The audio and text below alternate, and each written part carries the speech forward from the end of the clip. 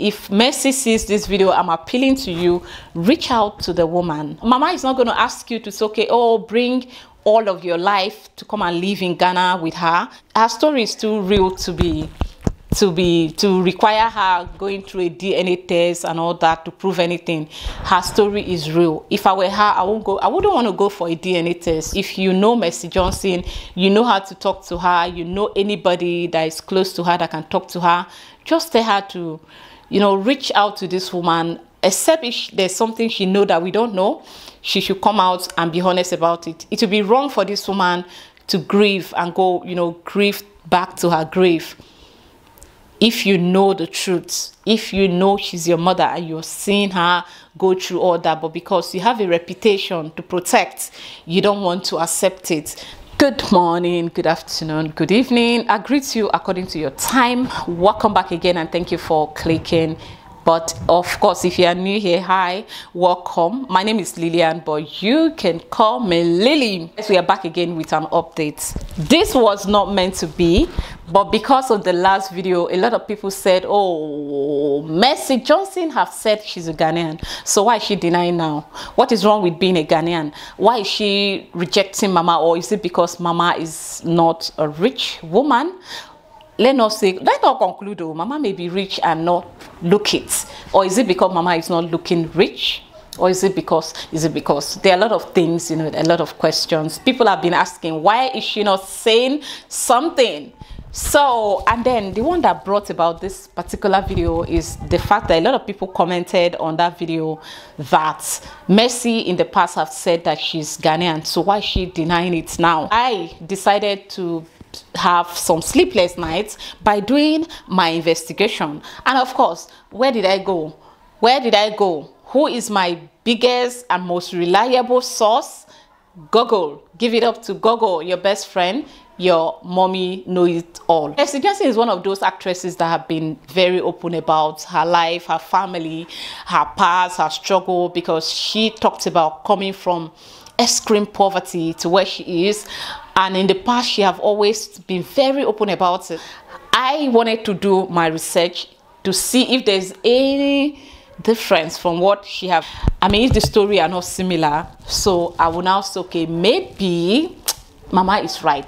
Mercy have been very open about her biological kids. She have been very open about her marriage, her husband, her parents. The only set of people in her life that she have successfully kept private, but only talk about, but never showed us, is her siblings. Mercy, I don't know for you, but for me, I've not really seen anyone that Mercy Johnson tagged to say, oh, my sister, oh, like other celebrities do. We know, like Davido now, for instance, we know Davido's sisters, we know his cousins. But in Mercy Johnson's case, we know her dad, we know her mom, we know her children, we know her husband. We don't really, it's okay, we know any of her sisters that she have come out publicly to say, okay, see my sister, or she stays here, or she sells this, or like other people do, support, buy from my sister, or we have not seen that. She's not like she holds us all of that. She have been very open enough, and we appreciate her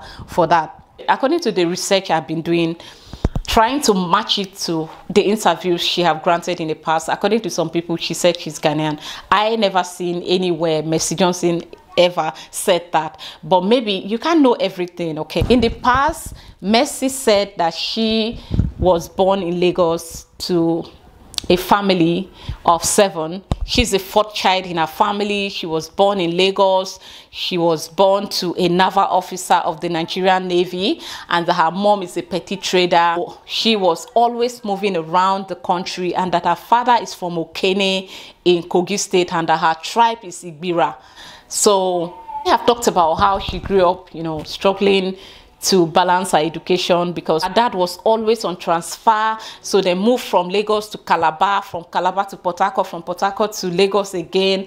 They have been to almost every part of Nigeria, but originally her father is an Igbira man from Okene in Kogi State of Nigeria. She have not at any time changed that story. And then she said she struggled growing up financially because her daddy didn't have a lot. If you are a civil servant, if you work with the Nigerian government or any government in Africa, you understand her story. So she have always been very open about her past, about her family, and to an extent, she had been very open that even some of her colleagues, whom we don't even know anything about, have come out, you know, to try to belittle her, try to make her small, just because they think they know everything about Mercy. So, but it didn't stop her from being very open about her life. She have constantly inspired everybody. She's a bunch of talents, as you know. She struggled to go to uni. Eventually, she dropped out due to lack of funds, due to lack of money.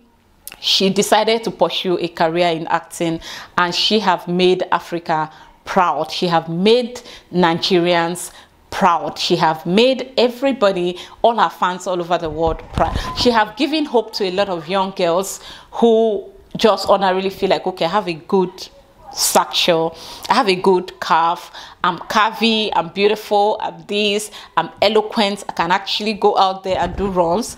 She have changed all of that for everybody by saying, okay, I am not, I am beautiful, I couldn't go to school, but I can speak a bit of English, but I won't go to the street to hug my body. I want to pursue a career in Nollywood. But in fact, she successfully did that. She didn't have a lot, but she broke through eventually. So Mercy have been very, very open about her life. So all the research that I have done the past few days, I mean 2 days now, I've been researching, trying to match the research to all the interviews she have granted, all that we know about her. There is nothing different from it. They are the same. They have not been a different version where she's okay, oh, I'm from here, I'm not from here, or you know some Nollywood actresses, when they are starting their career, they, oh, okay, I'm from a poor home, you know, people pity them. Oh, okay, wow, sorry, oh, let's buy her movie, let's support her, let's send her gifts. And then when they are made, now when they see that money, they are made, they start to feel ashamed. They want to change the story. Oh, okay. Oh, my dad lives in America. My mom is this. My mom is a medical doctor. I never at any time, they would deny ever telling us the truth about themselves or a lie about themselves. They will all claim, but Mercy have never done that. She have maintained her stand that she is this, and it's just like us following that journey and seeing she gives a lot of people hope. So now I've come to the conclusion that with all the research I have done, with everything that we have been reading about her, we have heard about her, she has said about herself, I, in all honesty, will conclude that Mercy Johnson is not the missing child of this Ghanaian woman. Mama may have to look elsewhere. But then again, it does not stop Mercy from still being a human. You know, this is a woman grieving for the loss of her children whom she have lost contact with. Due to carelessness, please permit me to say so. Yes, due to carelessness. Because if Mama was careful, was at alert, I know sometimes you are careless because what you never plan to do to other people, you wouldn't know they will do to you. You have a child with someone and you never plan to run away with that child. You wouldn't know that your partner is busy planning on how to run away with the children.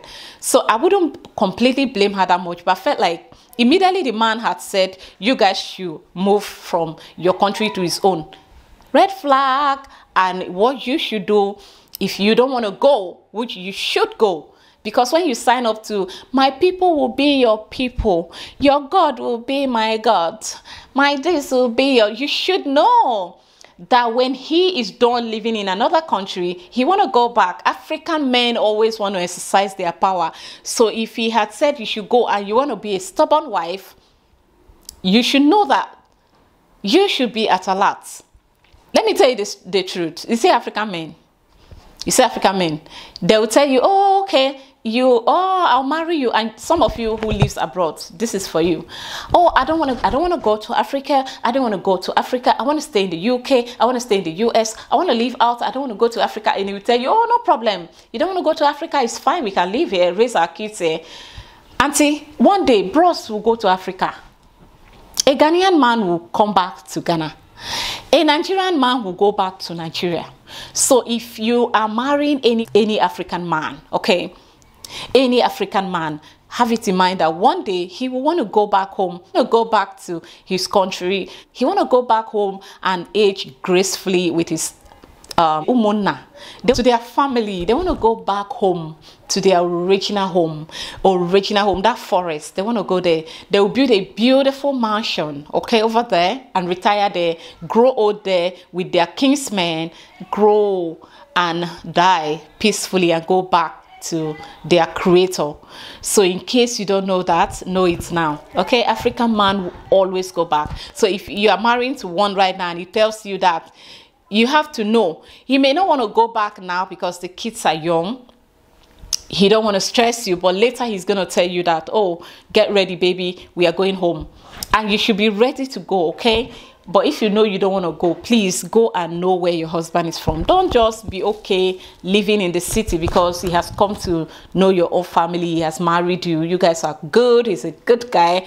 He want to go home, okay? And the one that want to go home soon, he may not want to do so without his kids. He may want to go with the kids, and he knows that if he tell you, you don't allow him, and he wants to elope with the kids. So please be an obedient wife. If you're marrying internationally, okay, be an obedient wife. I don't want to hear any of my brothers complain about you, okay? Be an obedient wife. Like, it's not like they are trying to fool you that they will not go. They may mean to say that now, but later they will just feel like, okay, enough of this Oyibo life, I want to go home. So just know this and know peace. So the only thing left now that Mama has given to us is the lessons in her story. Nothing stops Mercy Johnson. If Mercy sees this video, I'm appealing to you, reach out to the woman, okay? Mercy Johnson, reach out to this Ghanaian woman.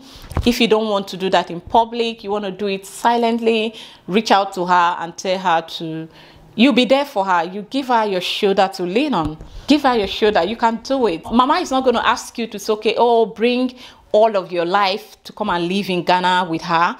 Yeah, she may want to tell you, okay, maybe from time to time you give her a phone call.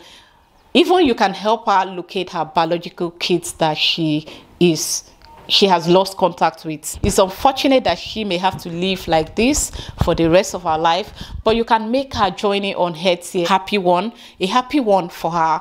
Not completely, you're not going to be able to erase that struggle in her heart, that pain, that regret, but you can try by doing your best for her. Like, just be there for her. It costs you, if you don't want to even use your money to do it, you can call on friends. They are ready to come out to just, even your Ghanaian celebrity, your colleagues here, they will run to that woman's place and get everything done on your behalf. And God in heaven will not fail to bless you. Even if you don't do for her, God will still bless you, I know.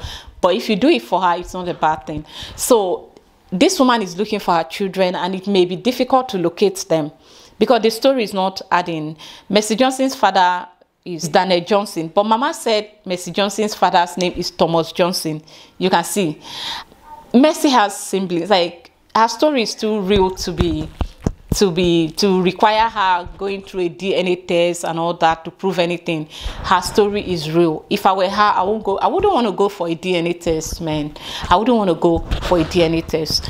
So you guys, this is how I rest my case. If you know Mercy Johnson, you know how to talk to her, you know anybody that is close to her that can talk to her, just tell her to, reach out to this woman. Except if there's something she know that we don't know, she should come out and be honest about it. It would be wrong for this woman to grieve and go, grieve back to her grave.